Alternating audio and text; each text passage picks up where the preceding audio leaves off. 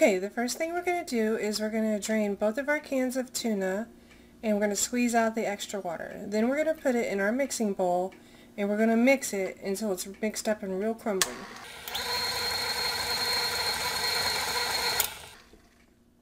We're going to put our cream cheese in one at a time. Mix it up a little bit.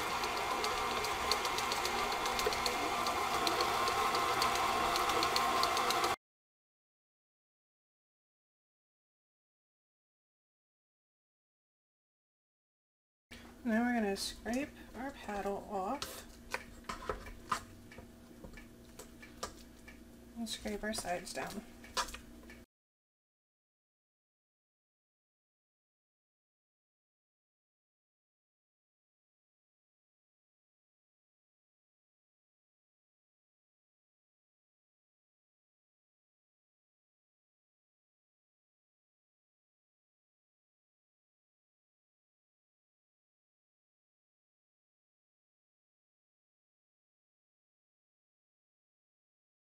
Now we're going to add 1 teaspoon of seasoning salt and 1 tablespoon of liquid smoke. Now that's a regular recipe. My family likes a little more liquid smoke, so I'm going to add 1 more teaspoon of liquid smoke. And then we're just going to mix all that together.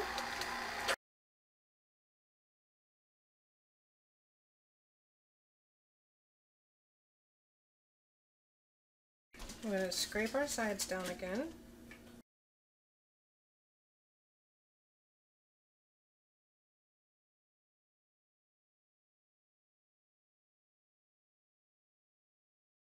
Mix it again. And you're done.